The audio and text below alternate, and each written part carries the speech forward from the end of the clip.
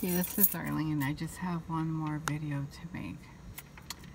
I forgot, but my TV, and I erased it without even making a video of it, but there were children's program on my DVR, and at first I just thought, you know what, I got Roku and maybe they added it, but when I looked, it was actually DVR'd from Spectrum. It had nothing to do with Roku.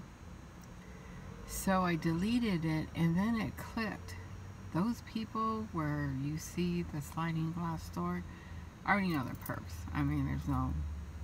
It's a done deal. I already know they are. They have little kids. Now, they're the only perps closest to me with kids that are little toddlers.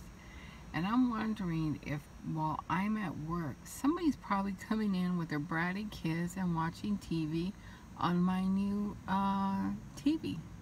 That's what I'm thinking. Somebody's watching, they're probably watching TV. Because they're the only perps that I know that are perps with kids. Small kids. And I think that is them. I don't have any proof, but I do know somebody has to. If you're DVRing my TV for kids programs, you're coming in and you're watching TV. And that is probably why before someone was coming in and they were using my shower, they were eating my food and stuff like that. I wonder if it was these people. Somebody's coming in with kids, because I had done a video that I could tell I had little prints of a kid. Small child's handprints were on some of my stuff, and I did a video about it.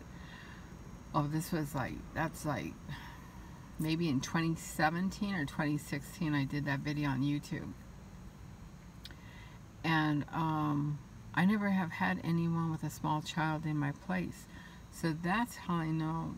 I'm figuring it could be them. Somebody in this apartment complex. I don't think someone's driving from another city just to come and watch TV. But somebody's coming in with their kids. And that's probably why in the beginning, until I started complaining, somebody was using all my food.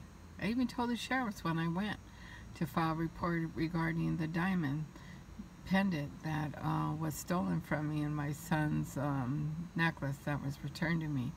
I had told them somebody was actually kind of living in my apartment while I was at work, eating, taking a bath, using my food and everything.